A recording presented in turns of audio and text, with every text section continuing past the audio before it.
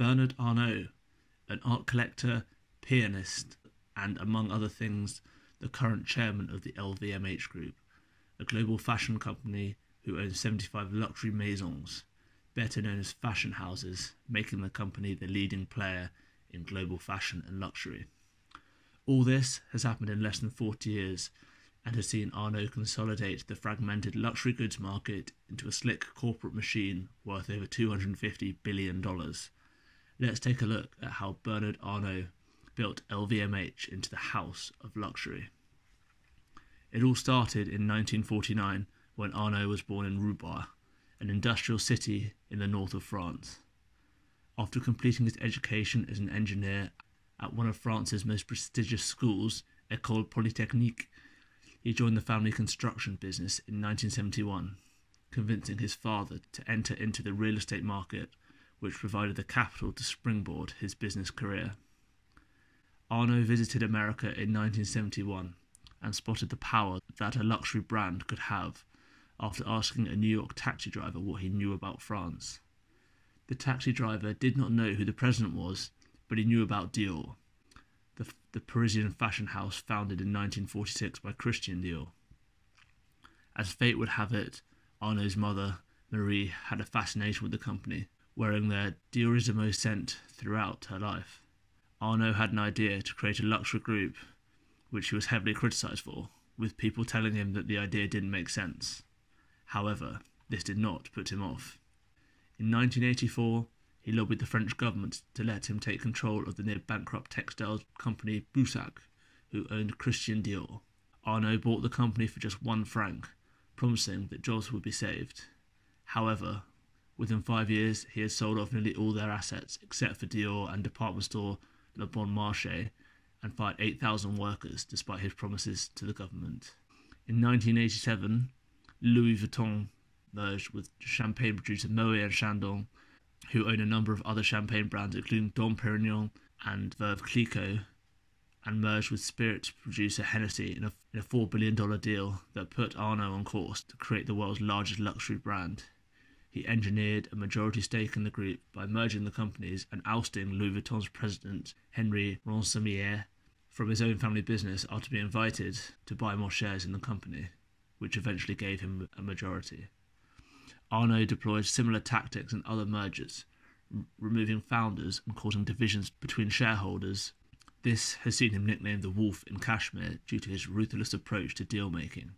Only Hermes and Givenchy managed to prevent Arnault's strategies to take complete control, but he still made millions from their brands. But more on that later. Louis Vuitton has become the jewel in the crown of the group, becoming the 10th most valuable brand in the world, according to Forbes. In 1988, LVMH began to expand, purchasing Givenchy for $450 million after founder Hubert de Givenchy opted to sell out and focus on other ventures. However, under the contract, he could remain creative director for as long as he wanted. In 1997, the group purchased makeup and beauty care specialist Sephora, which now has a number of concessions in department stores around the world, and also purchased fashion company Marc Jacobs. In 1999, LVMH made its first foray into the world of luxury watches, acquiring the Tag Heuer Group for $739 million. The deal included brands such as Zenith, who made movements for Rolex, and Hublot. Every company that was acquired has kept its original name while operating under the LVMH umbrella. This gives Arnault and his team the freedom to refine brands and refresh their image, whilst maintaining their heritage and customer base. Running individual brands has also kept customers loyal, giving LVMH larger market share and withholding each company's reputation of quality. Arnault's biggest rival is fashion house Kering, who own Gucci, Yves Saint Laurent, Balenciaga and a number of other fashion houses. Francois Pinault, the founder, has battled with Arnault in the luxury world before. In 1999, the two battled for Gucci, which has caused significant friction. After Arnault aggressively bought shares in the company, he was offered the chance to buy a majority stake for $85 million.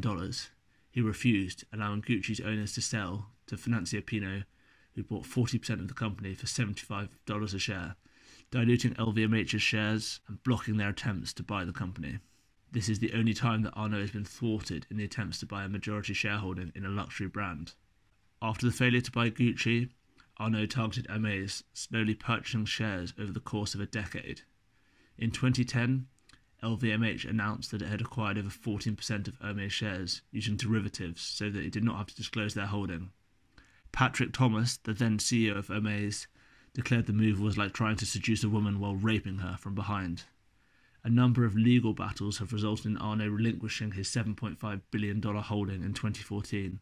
However, he used the profits from the sale of Hermes to tighten his grip on Dior, buying out a number of minority shareholders who held 26% of the company.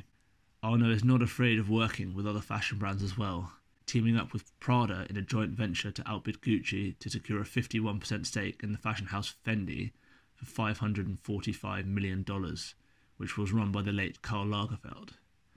Prada agreed to sell its stake to LVMH for $265 million in 2002.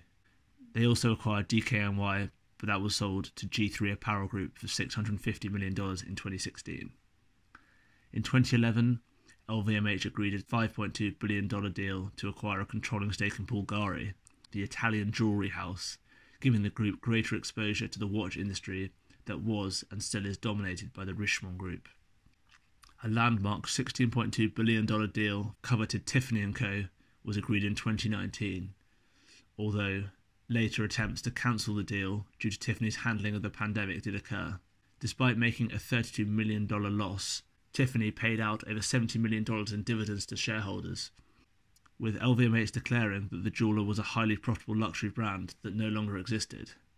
The deal was eventually resolved, with LVMH paying $131.50 per share instead of the previously arranged $135 per share. Acquiring Tiffany has doubled LVMH's revenue from hard goods, which is the smallest of its 5 segments, helping it to compete with the Richemont Group, a major watch conglomerate who own Jaeger-LeCoultre, Panerai and Cartier, among others. LVMH plans to expand Tiffany's further into Europe and Asia and update their current stores. The group also planned to increase the jewellery and watch offerings that the firm produce. After Tiffany was hit by the pandemic, Fenty, a fashion brand launched in conjunction with the Renner, was also hit hard. As consumers have switched to more timely luxury names, Fenty's clothing line has struggled. Priced aggressively for a streetwear brand, it failed to take off. However, LVMH will continue to work with the pop star on her lingerie and makeup lines that is sold through makeup store Sephora. The company has also diversified over the years into yachts, acquiring Princess Yachts in 2008 for £200 million and spending $3.2 million for luxury hospitality group Belmont, which operates a number of hotels, trains and river cruises around the world. When asked to define luxury, Arnault is not a fan of the word, as it is flamboyant and associated with showing off. In his world, a better definition is a combination of creativity and quality that the LVMH Group has focused on to create the most innovative products possible. A combination of modernity and timelessness makes individual products successful over time. A key to the company's success was the move to China, being the first to open a luxury shop in the country in the basement of the Palace Hotel in 1992. At that point, there were more bicycles than cars on the road, but since then, China has driven luxury spending, with the region becoming the largest market for the LVMH Group, accounting for just over 40% of global revenue. LVMH's teams look for future problems such as crises that the company can take advantage of. The company carries little debt and is prepared to acquire new businesses to add to their growing portfolio. This even involves buying shares of their own company when the prices fall. The battle is all about patience and not to buy when prices are high. Arnault recognises this, that as prices fall, people are more willing to sell. Many of the products the group produce keep their exclusivity as production is suspended once a product hits the sales target, increasing demand and ensuring prices remain high on the second-hand market, whilst not needing to have sales or sell at discounted outlets. The company creates new products and ranges that customers follow, rather than marketing products and analysing the data to adapt to new product lines. Much of this design is done with long-term focus to keep customers interested in the brands for generations. There is also a focus on innovation, utilising new technologies such as optical fibres to create light-up Louis Vuitton bags and personalised lipstick cases. The takeover of already innovative businesses such as Rimowa in 2017, who who are a pioneer of electronic bag tags which use Bluetooth, only adds to the desirability of their products. Despite their innovations, not all of LVMH's products are thousands of dollars to purchase.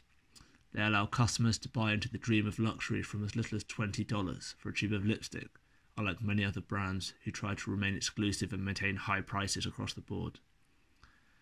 However, counterfeit products have been a rising issue for the group despite their low entry prices, especially for the more exclusive and expensive items such as Louis Vuitton handbags and duffel bags. The company spends around $100 million a year to stop these fake products being sold, but without help from local authorities, it will be difficult to completely eradicate counterfeit goods being sold around the world. People also question whether Louis Vuitton covers the losses from less successful companies owned by the group, and opponents are quick to highlight that individual company profits are not reported in company accounts. For example, Marc Jacobs is currently loss-making, but we don't know about other brands under the Arnault umbrella. And, as LVMH has grown in size, the company has become reliant on acquisitions to fund growth, and has not launched a new fashion house since Christian Lacroix in 1987. Maybe this could help the company in the future. Despite being over 70, Arnault is still hungry for deals, suggesting that the company is just getting started. However, the question remains, how many more brands can LVMH acquire with increasing competition in the marketplace? Further expansion into jewellery and watches certainly seems an option with so many other rivals in these sectors. Another question is that of succession, and is a taboo subject among the company's top management, despite all of Arnault's children being involved in the family businesses. Succession will occur according to abilities and skills, but Arnault refuses to say which one of his children will succeed him.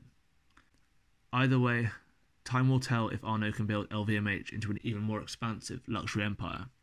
Whoever does inherit the position will have big shoes to fill in order to continue the stratospheric growth of the company in recent years. As the company has risen, Arnault has built his wealth to over $150 billion and owns 47% of the group, making him the world's third richest person according to Forbes. Not bad for a man who took a near bankrupt textiles company to a global fashion and luxury house with sales of $54 billion in 2020. Whether this growth continues in the coming years, Arnault's success shows that money can be made by investing and buying household names, refreshing their image and products to reap the future long-term rewards. Thank you very much for watching this video. If you enjoyed it, please consider smashing that like button and subscribing. And why not leave a comment on what you'd like to see next?